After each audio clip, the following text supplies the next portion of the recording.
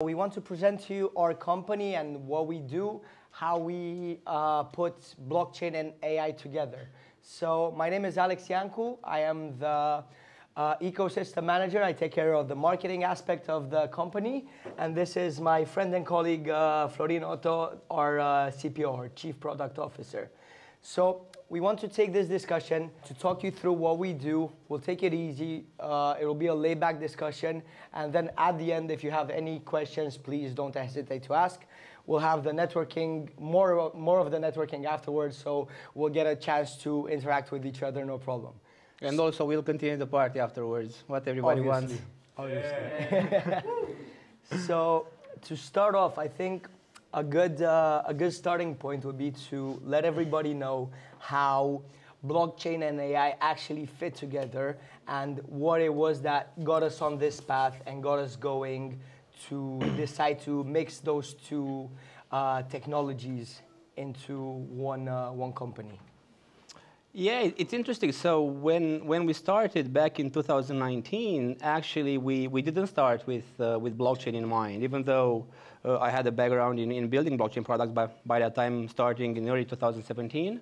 So we didn't start with blockchain in mind. We just started building this ecosystem for AIs. And as we continue building it, we were like, yeah, but this ecosystem to some extent needs to feel and work permissionless, because the AI researcher shouldn't trust us. And from this problem of trust, it got us thinking, okay, so how do we solve this trust problem? Because we want to onboard the next 1 million of AIs into humans. But how are we going to solve the trust issues? Because we are a startup, we are just getting started. Nobody trusts us because, again, we are a startup. So we want to build a system in such a way that is trustless. So they are compelled to come here, even if they raise, I don't know, 10 million in funding and they invested all in those algorithms. If the system is built in such a way that nobody else has access to the algorithms, not even us, would be a success. So because of that, we stumbled and we need blockchain in order to give the AI researcher full ownership and full control over the AIs that they are creating. So because of that, I think blockchain is the perfect medium for AI to evolve, because it eliminates the friction of having permission, of being paid. So if we look now at the algorithm DALL-E, which you guys know it's very popular now and is disrupting an entire industry, the art industry. Imagine there are multiple, I don't know, tens, if not hundreds of DALL-E copies by different independent AI researchers, but they don't have a voice. They can't sell these algorithms. They can't make money on them because they don't have an ecosystem to bring these algorithms one-stop shop and to have a global audience. So this is what our ecosystem does, and that's why we need blockchain, because they don't trust us, and they shouldn't. But the blockchain solution is permissionless. So I think, just to conclude, the blockchain helps the AI to evolve because it gives the North Star, the AI researcher, it gives control. Okay, lovely. Now, you told us about how those two fit together. I think it would be a good time now to start talking about what it is that we actually do, what services we provide, what products we provide, how we mix those two industries together, and what comes out of it, what is the end product. Because I think that this could be one of the most interesting things that the people that have come together tonight can talk about, can witness us talk about. Yeah, so first and foremost, of course, we are building a blockchain from scratch in terms of the interaction and deploying AIs on the chain. We are starting with the Cosmos SDK boilerplate, and we are very, very fortunate to have an ecosystem which is fully running, the Cosmos ecosystem, fully interoperability, deployed 1 year and a half ago. So I think in terms of the tech choice, I think we are in the right hands. So we are now building the blockchain. Soon we'll be in our testnet phase. Early next year, end of Q1, early Q2, depending on how the testnet goes, we'll have our mainnet. And already in our testnet, we plan to bring the interactions that I already hinted at. So we already plan to have the AI researcher have the possibility to bring an AI algorithm and mint it on chain as an NFT. And then you have the data providers, which is us, the users, the consumers, or the businesses, which will leverage these AIs by providing data and essentially creating AI NFTs, which will become like factories that can receive a request. Let's assume in your case, the AI factory is a clone of your voice. It receives a request in text, and it generates audio with your voice. This is a simple thing that you'll be able to do in the Humans ecosystem. For sure, you'll be able to clone your face, and you'll be able to do much more than that. This is just a small example. We already started actually cloning, as you say, people. Yeah. We have some clients that we actually did this very clone that you're talking about right now. All it takes is 20 to 30 minutes of footage where you will be giving your voice and your face, obviously, which in the end results in this on our platform, where you could actually type in some text, and this will get the end result of yourself actually talking with your voice and in multiple languages. That's, for me, that is the beauty of it.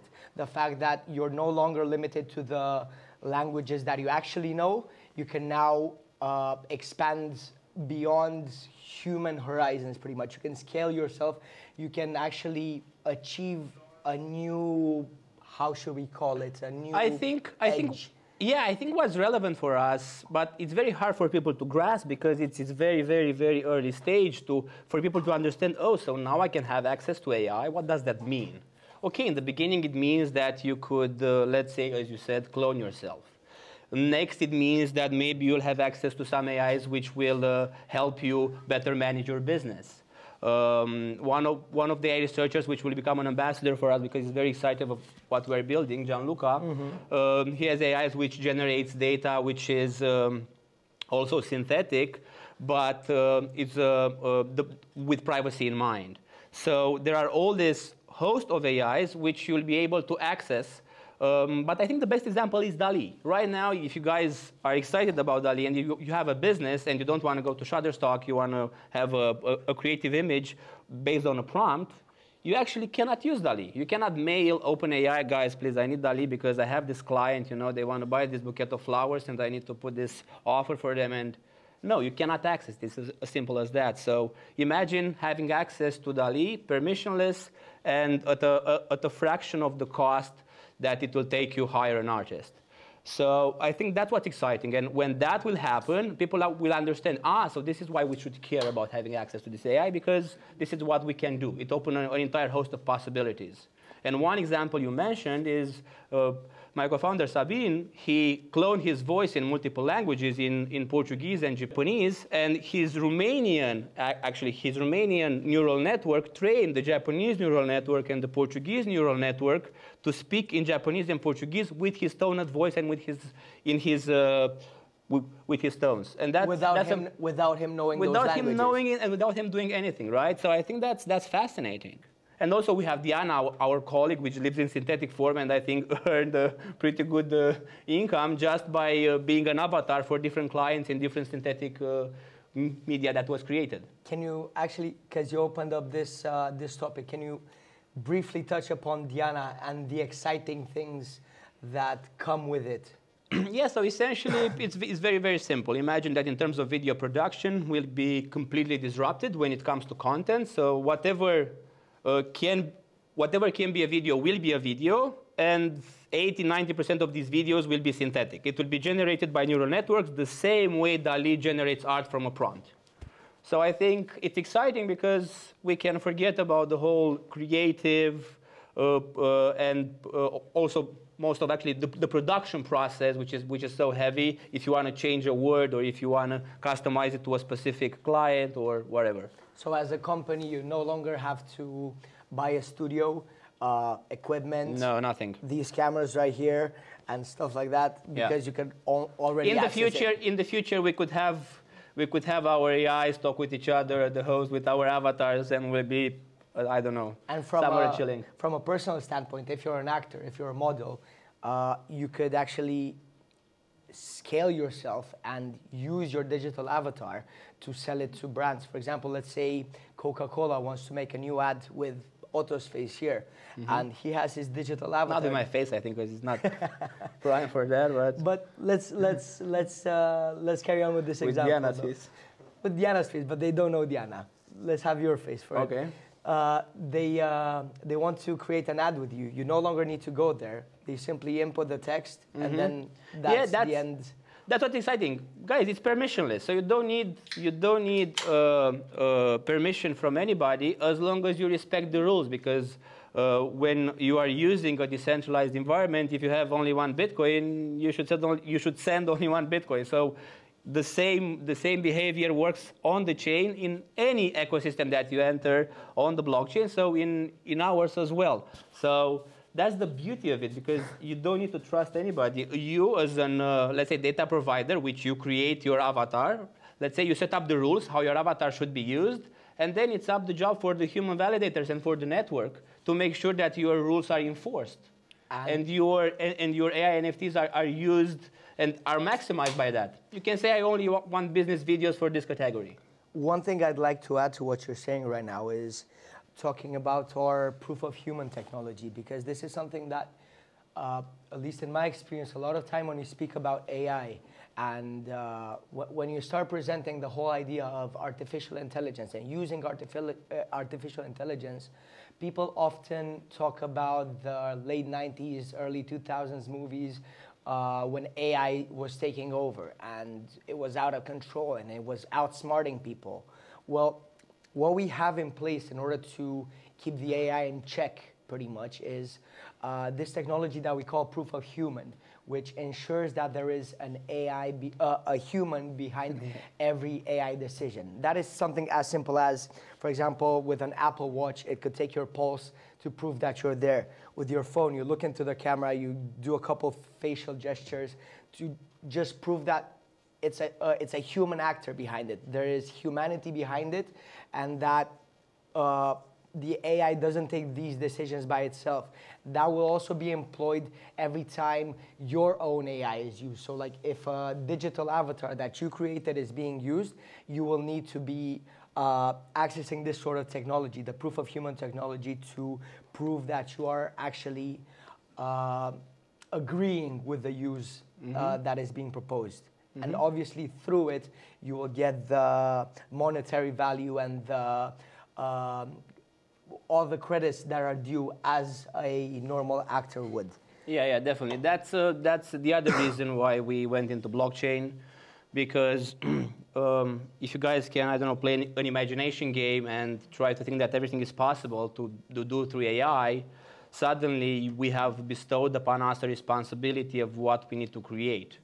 And that question essentially boils down, if I have my avatar, right, and lives on the blockchain, what should be created with it, right? And that's upon me to decide, but there will be multiple or a host of AIs which will be upon the community maybe to decide what should be created with that. Like when we ask, what should be created with DALL-E? OpenAI knows that, right?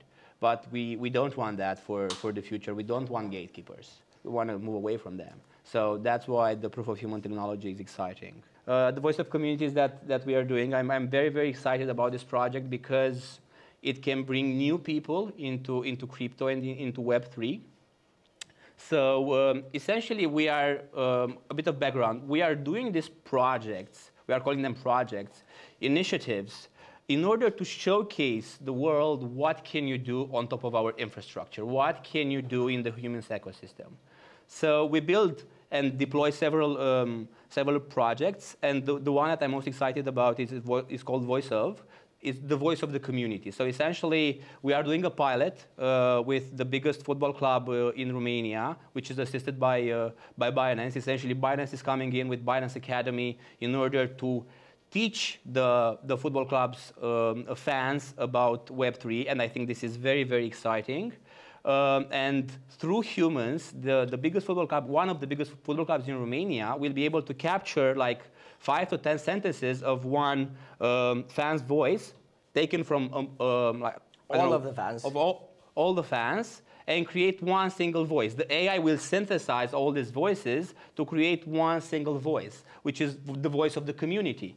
The exciting thing is that this will involve your community and unite your community. That voice can be in any language and will have the same tone of voice. And the same way my co-founder and our CEO, Sabine, trained his voice in multiple languages, the same voice of community in the base language will train all the other ones. And I'm excited by this because it will be the first time where, in this case, the football fans and other companies in the gaming industry as well, that when maybe they will interact with Web3. And I think this kind of projects and initiatives are exciting because we need more people to adopt Web3 to understand why decentralization is needed, actually. It's not because it's beautiful or because we like it. It's needed. And what a permissionless ecosystem can enable us to achieve, which before wasn't possible. And with that note, I would like to thank you, my colleague Alex, for helping me hold this panel.